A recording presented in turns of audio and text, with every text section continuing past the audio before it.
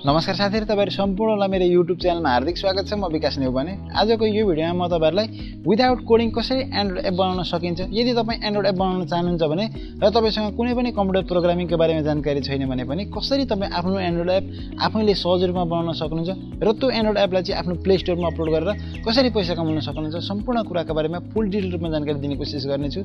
र तपाईलाई यदि कम्प्युटर प्रोग्रामिङ ल्याङ्ग्वेजको बारेमा जानकारी चाहिन्छ, तपाई यो सिक्न चाहनुहुन्छ, C++, C प्रोग्रामिङ, जाभास्क्रिप्ट लगायत अन्य जति पनि एन्ड्रोइड एप बनाउनको लागि चाहिने टुलहरू हुन्छन्, सिस्टम हुन्छन्, कसरी बनाउन सकिन्छ यसको बारेमा सिक्न चाहनुहुन्छ भने तपाई यही भिडियोको कमेन्ट बक्समा कमेन्ट गर्न सक्नुहुन्छ र म तपाईलाई यसको बारेमा नेक्स्ट भिडियो यदि तपाईहरुको कमेन्ट धेरै भयो भने अर्को ल्याउने छु। र आजको यो भिडियोमा चाहिँ विशेष गरेर विदाउट कोडिङ तपाई कुनै पनि कम्प्युटर प्रोग्रामिङ ल्याङ्ग्वेजको बारेमा जानकारी नभइकन पनि तपाई आफ्नो एन्ड्रोइड एप आफै बनाउन चाहनुहुन्छ भने कसरी बनाउन सक्नुहुन्छ, कुन कुन तरिकाहरू छन् त्यसको बारेमा पूर्ण रूपमा जानकारी दिनुको साथसाथै त्यही एन्ड्रोइड एपलाई प्ले स्टोरमा अपलोड गरेर कसरी पैसा कमाउन सक्नुहुन्छ, कसरी आउँछ पैसा, सम्पूर्ण प्रोसेसको बारेमा जानकारी दिने कोसिस गर्नेछु।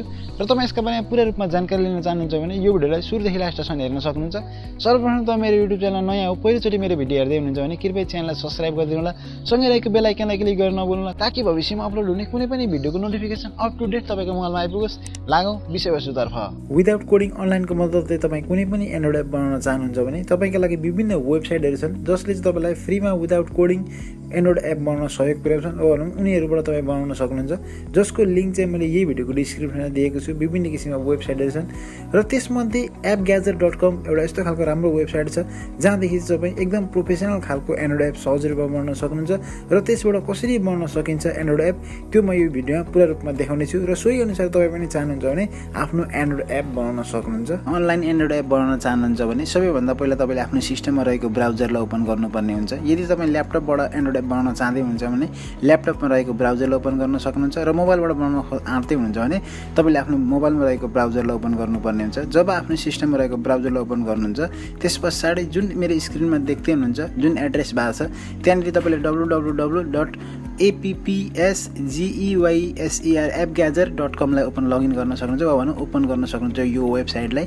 यो वेबसाइट जब तपाईको ओपन हुन्छ स्क्रिनमा यही खालको तपाईको पनि स्क्रिन देखा पर्छ र विभिन्न अप्सन्सहरू छन्।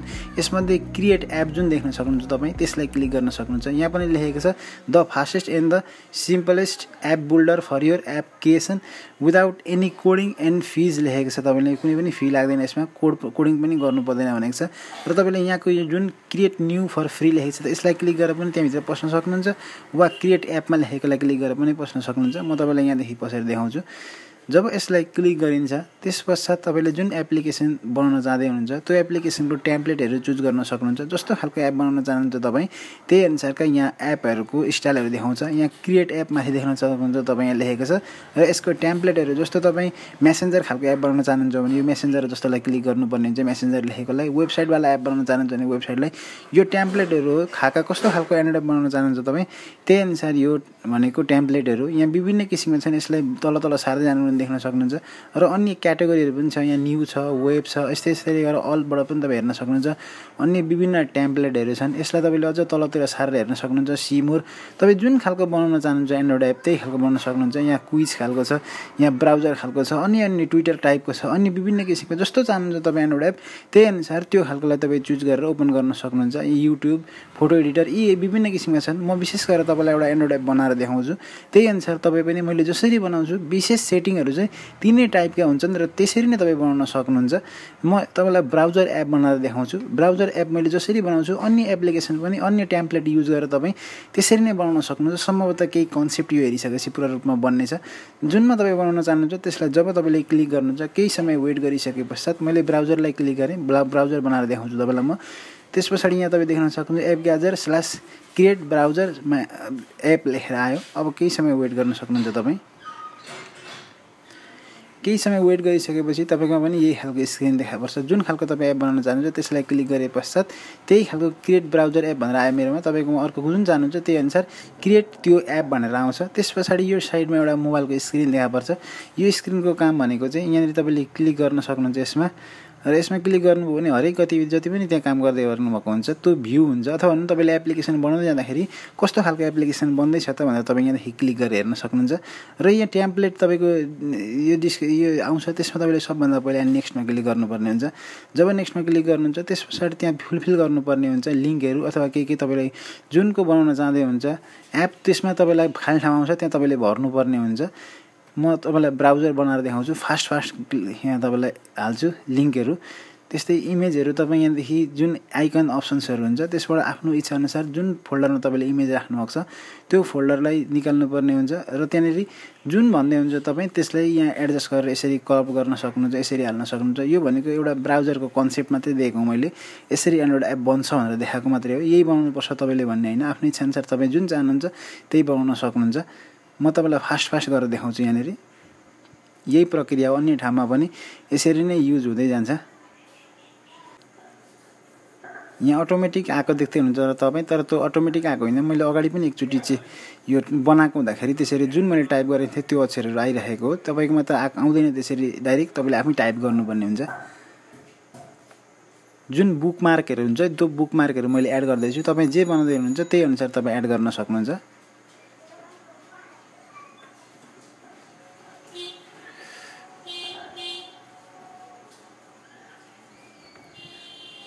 यसरी तपाईँले आफ्नो इच्छाअनुसार जुन एप बनाउँदै हुन्छ तपाईँले यसरी सबै थोक अपलोड गरिसकेपछि ब्याकग्राउन्ड इमेजहरू पनि आफ्नो इच्छाअनुसार हाल्न सक्नुहुन्छ। जसरी मैले हाल्दैछु सोही अनुसार कुनै पनि पिक्चरलाई तपाईँ ब्याकग्राउन्ड बनाउन चाहनुहुन्छ भने यसरी गर्न सक्नुहुन्छ। र अन्य ठाउँमा जसरी करप्ट थियो त्यसरी नै करप्ट गर्न सक्नुहुन्छ।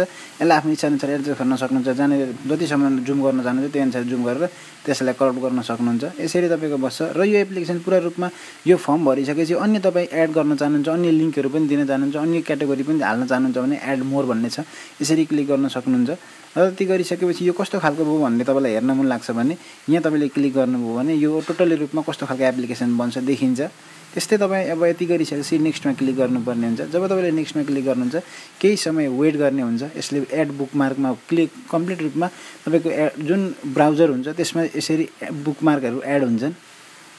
र यति भइसकेपछि अब नेक्स्ट स्टेपमा जान्छौँ हामी। नेक्स्ट स्टेपमा तपाईँ देख्न सक्नुहुन्छ Vij AIDS, custom home page, website जुन पनि दिन सक्नुहुन्छ तपाईँ। जुन चाहिँ होम पेज टाइप लेखेको छ माथि तपाईँ देख्न सक्नुहुन्छ, त्यही अनुसार तपाईँले एप्लिकेसन बनाउँदाखेरि जे लेखेको छ त्यही अनुसार तपाईँ चुज गर्न सक्नुहुन्छ।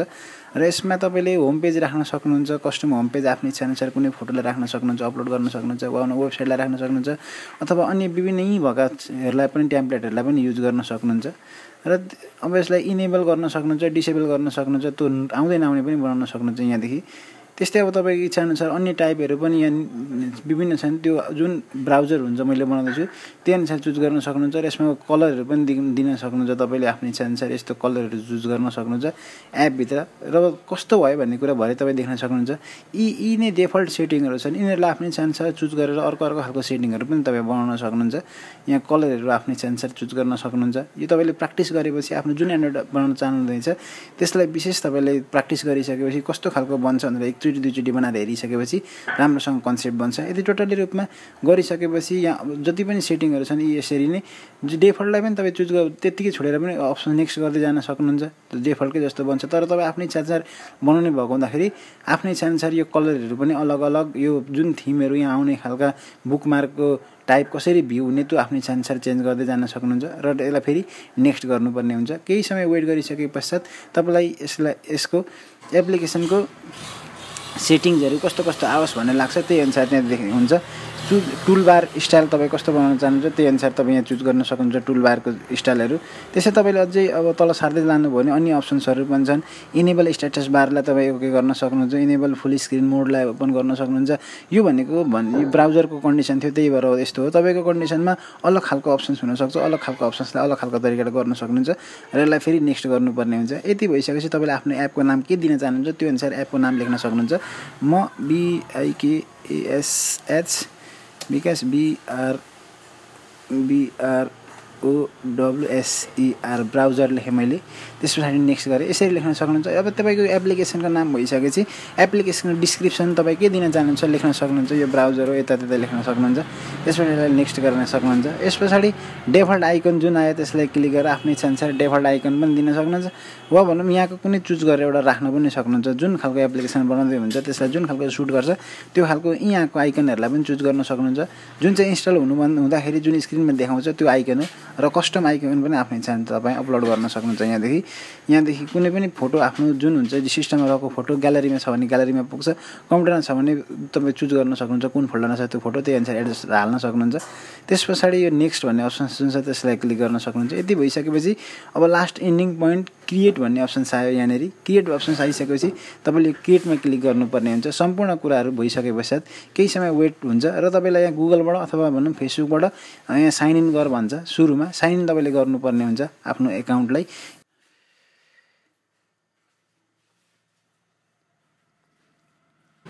जब तपाईँले आफ्नो फेसबुक छ भने फेसबुकबाट वा भनौँ आफ्नो गुगल छ भने गुगल आइडी जुन जिमेल आइडी छ त्यसबाट साइन इन गर्नुहुन्छ। त्यस पछाडि केही समय वेट भन्छ। यहाँनिर please once moment please weight भनेको हुन्छ। त्यस पछाडि यो स्क्रिन हटेर जान्छ र तपाईँको जुन मेन एप्लिकेसन बन्दै थियो त्यही सिस्टम ओपन हुन्छ। क्रिएट ब्राउजर एप लेखेको माथि जुन देख्न सक्नुहुन्छ त्यही नै छ र अघि हामीले गर्दै गरेको जुन कामहरू थियो ती भित्रै छ र फेरि अब क्रिएट यहाँ जुन लेखेको छ त्यसमा तपाईँले क्लिक गर्न सक्नुहुन्छ। केही समय वेट गरिसके पश्चात appgathers.com को ड्यासबोर्ड ओपन हुन्छ। यहाँ ड्यासबोर्डमा तपाईँ देख्न सक्नुहुन्छ एप विल बी डिलिटेड लेखेर यति आउँदैछ। सेभ माई एप भनेर लेखेको छ यस्तो आइरहेको छ। यसमध्ये तपाईँ सेभ माई एपलाई क्लिक गर्न पनि सक्नुहुन्छ अथवा भनौँ यत्तिकै पनि यो जुन डाउनलोड एप लेखेको छ एपिके यो डाउनलोड एपिकेलाई क्लिक गर्नुभयो भने अहिलेसम्म बनेको एप्लिकेसन डाउनलोड गर्न सक्नुहुन्छ तपाईँ। वा भनौँ एडिट गर्न चाहनुहुन्छ यो एप्लिकेसनलाई तपाईँ फेरि पनि भने यसलाई एडिट गर्न सक्नुहुन्छ। यहाँ विभिन्न अप्सन्सहरू छन्। यो साइडमा तपाईँ देख्न सक्नुहुन्छ। यहाँनिर एडिट गर्न सक्नुहुन्छ, पब्लिस गर्न सक्नुहुन्छ, मोनिटाइज गर्न सक्नुहुन्छ। यहाँ विभिन्न अप्सन्सहरू छन्। यसमध्ये सुरुमा यो कस्तो खालको एप्लिकेसन बनियो त भन्ने कुरो तपाईँलाई यदि हेर्न मन छ भने सुरुमा यो एप्लिकेसनलाई आफ्नो सिस्टममा डाउनलोड गर्न सक्नुहुन्छ। तपाईँले आफ्नो भनौँ एन्ड्रोइड मोबाइल जुन छ त्यसमा डाउनलोड गरेर इन्स्टल गर्न सक्नुहुन्छ। त्यसका लागि यो अलिक तलतिर सार्न सक्नुहुन्छ र यो तलतिर डाउन स्क्रल गरिसकेपछि डाउनलोड एप लेखेर जुन स्क्यान क्युआर कोड लेखेको छ यो क्युआर कोडलाई स्क्यान गरेर पनि डाउनलोड गर्न सक्नुहुन्छ। यहाँदेखि डाइरेक्ट आफ्नो सिस्टम जुन मोबाइलमा चाहिँ क्युआर कोड स्क्यानर हुन्छ त्योदेखि स्क्यान गरेर पनि डाउनलोड गर्न सक्नुहुन्छ एपलाई। यहाँदेखि गुगल प्ले स्टोरमा पब्लिस पनि गर्न सक्नुहुन्छ। त्यस्तै अन्य अप्सन्सहरू पनि छन्। अन्य माथिहरू देख्न सक्नुहुन्छ तपाईँ। यही एप्लिकेसन यदि गलत भयो राम्रो भएको थिएन भने फेरि यसलाई एडिट गरेर अघिको सुरुको कन्डिसनमा जान सक्नुहुन्छ र यसलाई यदि डाउनलोड गरेर हेर्न चाहनुहुन्छ भने चाहिँ डाउनलोड एपिकेमा क्लिक गरेर पनि गर्न सक्नुहुन्छ। अब यो डाउनलोडमा जब क्लिक गरिन्छ केही समय वेट गरिसके पश्चात यो एप्लिकेसन डाउनलोडको लागि तपाईँ देख्दै हुन्छ स्क्रिनमा। सोही अनुसार यो 100% भयो। यो 100% भइसकेपछि डाउनलोडको अप्सन्स यहाँ देखियो हाइलाइट भयो। त्यसलाई नि क्लिक गर्न सक्नुहुन्छ। जब त्यसलाई क्लिक गर्नुभयो अटोमेटिक एप डाउनलोड हुन्छ। एप डाउनलोड हुने बित्तिकै तपाईँलाई स्क्रिनमा देखाउँछ स्टेप 1 मा के गर्ने भनेर। इन्स्टल ब्लक हुन्छ तपाईँको सेक्युरिटीले गर्दाखेरि एन्ड्रोइड फोनमा इन्स्टल हुँदैन। यता प्ले स्टोरदेखि डाउनलोड गरेको थियो भने डाइरेक्ट इन्स्टल हुन्छ तर हालेको एप्लिकेसन इन्स्टल हुँदैन। त्यही भएर तपाईँले त्यो जुन लेखेको हुन्छ त्यो अननोन सोर्सेस त्यसलाई अन गर्न सक्नुहुन्छ यसरी भनेर देखाएको हुन्छ र त्यही अनुसार तपाईँ जब डाउनलोड हुन्छ तपाईँ देख्दै हुनुहुन्छ आफूले बनाएको एन्ड्रोइड एप पनि भएर यसरी नै इन्स्टलको लागि डाउनलोड हुन्छ बनाइसकेको। त साथीहरू हामीले बनाउन चाहेको एन्ड्रोइड एप टोटली रूपमा बनेर डाउनलोड पनि भइसक्यो। अब म यो एन्ड्रोइड एपलाई चाहिँ एउटा मोबाइलमा इन्स्टल गरेर देखाउँछु र तपाईँ पनि आफ्नो एन्ड्रोइड एप त्यसरी नै टेस्ट गर्न सक्नुहुन्छ कस्तो खालको बनियो भनेर। यो एन्ड्रोइड एपलाई जब तपाईँ स्क्रिनमा देख्दै हुनुहुन्छ विकास ब्राउजर भनेर लेखिरहेछ त्यहाँदेखि अलिकति यतापट्टि जुन आइकन छ त्यो आइकनलाई पनि अघि हामी चेन्ज गर्न चाहन्थ्यौँ भने चेन्ज गर्न सक्थ्यौँ र तपाईँ पनि आफ्नो एन्ड्रोइड बनाउँदाखेरि आइकनलाई चेन्ज गर्न चाहनुहुन्छ भने सेटिङमा अघि देखाएँ जसरी त्यसरी चेन्ज गर्न सक्नुहुन्छ। इन्स्टल भइसक्यो। यो ओपन र डनमध्ये ओपनलाई मैले क्लिक गरेँ। जब ओपनलाई क्लिक गर्छु अघि हामीले मैले एडजस्ट गरेको जुन सेटिङहरू थियो ब्याकग्राउन्ड फोटो थियो त्यही फोटो छ। फेसबुक, युट्युब, गुगल टेक्निकल विकास, इन्स्टाग्राम, ट्विटर यी अप्सन्सहरू छन्। त्यस्तै गुगल सर्चिङ वेब भनेर माथि देख्न सक्नुहुन्छ तपाईँ। सर्चिङ वेब त्यो पनि अघि हालेको थियो त्यही भएर त्यहाँ आइरहेको छ। त्यस्तै यो 3 डटलाई तपाईँ देख्न सक्नुहुन्छ। यहाँ विभिन्न सेटिङहरू छन् त्यसलाई क्लिक गरियो भने त्यहाँदेखि सेटिङहरू देख्न सकिन्छ। त्यस्तै फेसबुकको जुन थियो त्यहाँ त्यसलाई क्लिक गरियो भने फेसबुक ओपन हुन्छ।